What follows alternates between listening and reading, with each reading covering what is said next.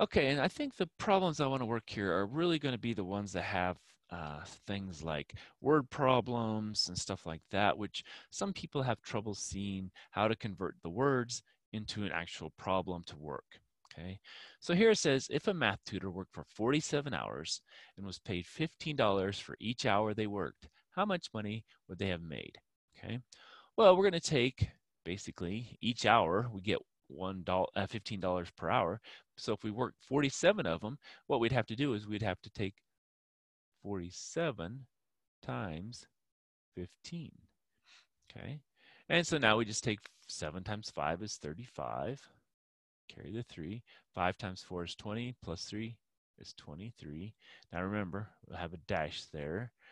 And then we have 1 times 7 is 7. 1 times 4 is 4. Now we'll add. Here we have 5 and nothing is 5. 7 and 3 is 10. Carry the 1. 4 and 3 is 7. And so it looks like they're going to make $705. Okay. So that's how much they're going to make for working 47 hours, getting paid $15 per hour. All right, what about the next one? It says one boat to the island can carry 5 people. Must be a small boat. How many trips will the boat have to take in order to ferry 38 people to the island? Hint, round up your answer. And so we're going to get an answer that's not a whole number, basically. And so we're going to round it up to the number of trips because you can't take a part of a trip. And so we want a whole number of trips. And so what are we going to do? Well, we're going to have to divide.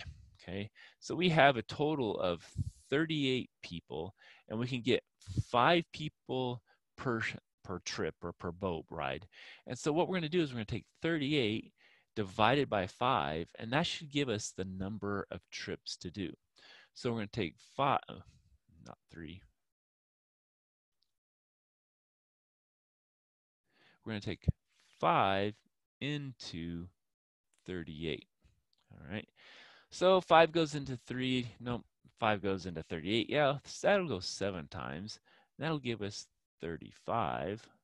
Now we'll subtract 8 minus 5. That's 3. Now here, this is kind of where we have to kind of move ahead to be able to do this problem. So now we know that we have a point here, a decimal, because that's where we have an end. And so now we're going to add some zeros out here because we don't know how many times we're going to do that. So now we have to bring down a 0. So 5 goes into 30. Well, that's 6. That'll give us 30. So we subtract that, we get 0. And so it's going to be 7.6 boat rides. But it said round up your answer. Well, 7.6, 6 is going to round that up. And so we're going to have 8 boat rides to get everybody ferried from wherever they're at to the island. Okay.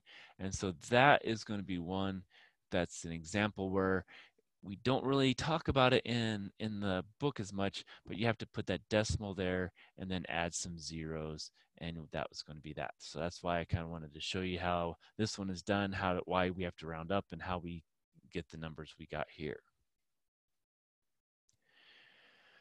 All right, so what about this one? It says if streetlights are placed at most 145 feet apart, how many streetlights will be needed for a street that is 4 miles long, assuming there are lights at each end of the street? Note 1 mile is 5,280 feet.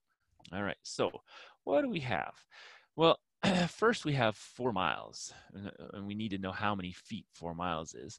So we have to take our conversion here, 5,280 feet, times 4 because we have 4 miles. And so when we do that, that will give us the number of feet there are in the total of 4 miles. So 4 times 0 is 0. 4 times 8 is 32, so we have a 2, carry a 3.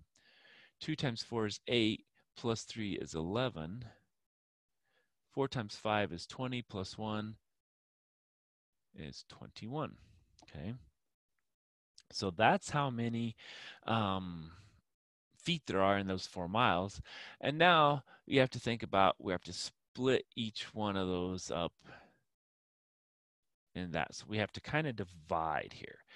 And so we have to divide the total number, if that was 4 miles, we have to divide the total number by 145. So we're going to take 145 into 21120. Okay. So when we do that, we think, okay, how many times can 145 go into 2? It won't. How about 21? It won't. How about 211? Well, that will go in. And if I take this times 2, that's going to be 200, or it's going to be, yeah, 290. So that's too big. So only will go one time. Well, here it looks like we're going to have to borrow. So let's go ahead. We'll borrow clear from here, make that 11, but we're going to have to borrow from here, make it 10. Now we can do our subtraction.